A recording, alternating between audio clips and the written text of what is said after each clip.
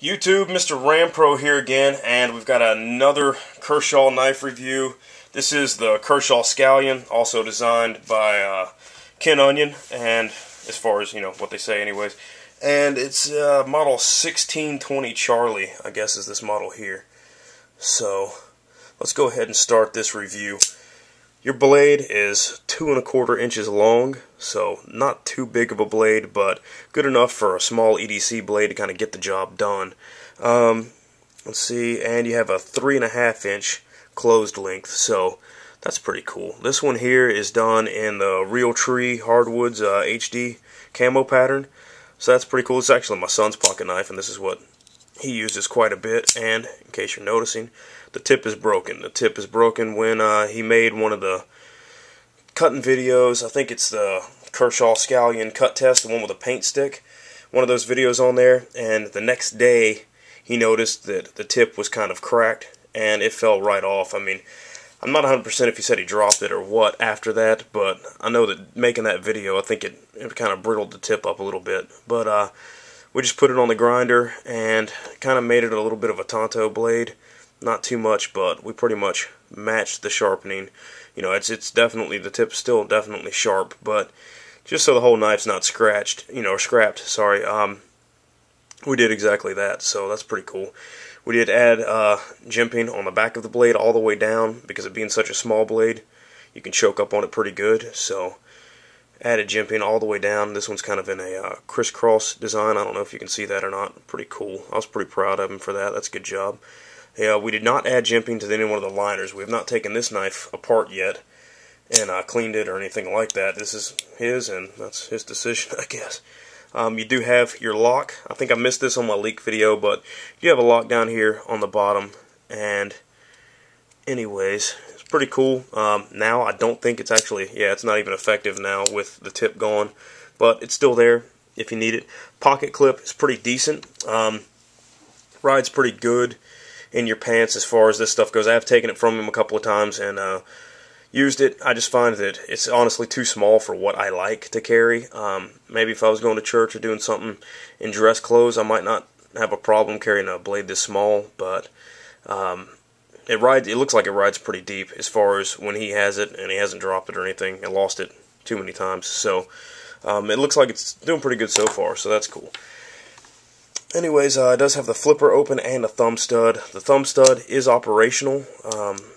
It takes a little bit of getting used to, but it still works, and I think the flipper is the coolest part about it anyways. So that's pretty neat. Nice and fast little blade too. This is pretty cool. Let's see, this is 2.3 ounces, and I brought that up this time because at 2.4 you can get a Kershaw leak. So I'm sure there's plenty other knives right around the same weight. I mean, your Flash one and all that kind of stuff. I'm sure there's a lot of them that are right around the same. Your Twitch, all that stuff, right around the same weight, if not a lot lighter than this.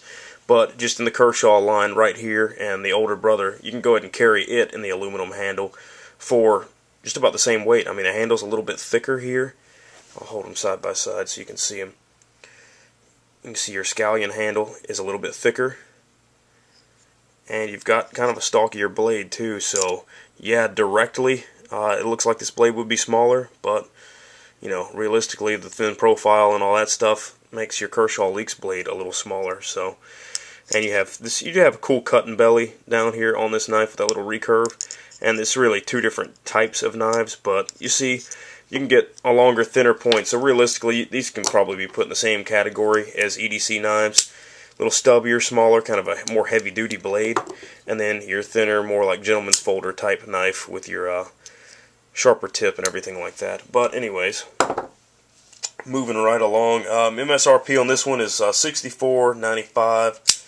It is made in the United States, but that's quite a high price for that. You don't pay that much for this thing.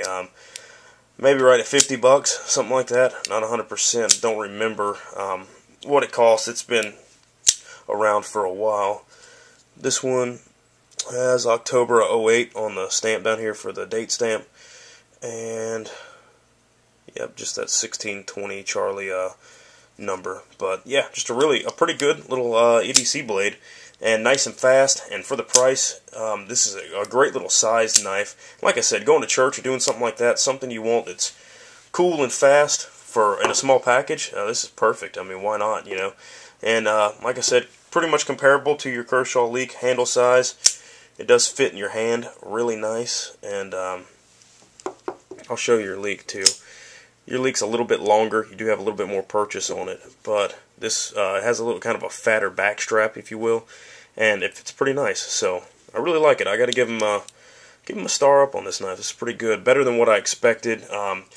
I did a little research, you know, before I did the review, and it's getting a better review than what I expected, honestly. I used it a couple of times and stuff like that just so I could talk from experience, and it did better than what I expected, realistically. I don't like smaller knives usually, but this one's doing pretty good. So anyways, this is MrRampro. I appreciate you guys watching, and mob what you got. Thanks a lot, guys.